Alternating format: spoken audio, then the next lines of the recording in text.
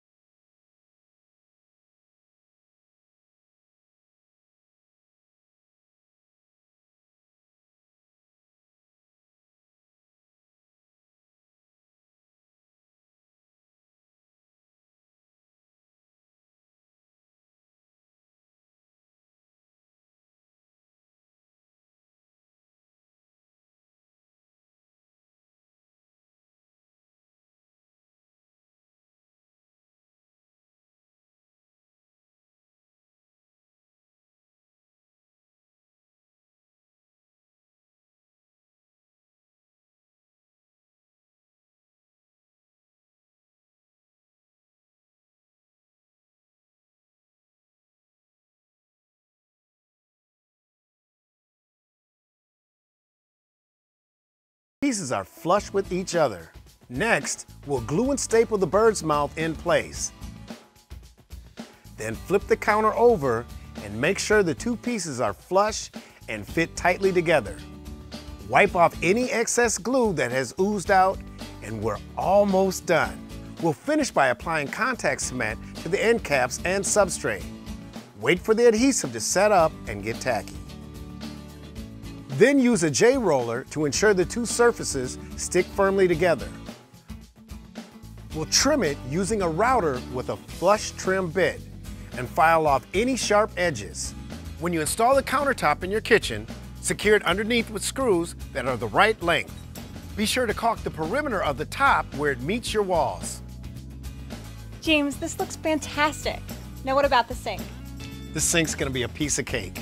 Many sinks come with a paper template. Place it in your sink's location, square it up, and tape it down. After you trace the shape, use a drill with a 3/8 inch bit to drill a hole at each corner. Then take your jigsaw and, starting in one of the holes, cut all the way around the outline of the sink. Clean the countertop thoroughly before you place the sink. Now put some silicone around the sink edges, drop in the sink, and make sure you wipe off all the excess silicone. A new sink and a beautiful countertop in one day. Whether you do it yourself or hire a contractor, there's a Formica brand countertop for every style of kitchen. Find out more at formica.com.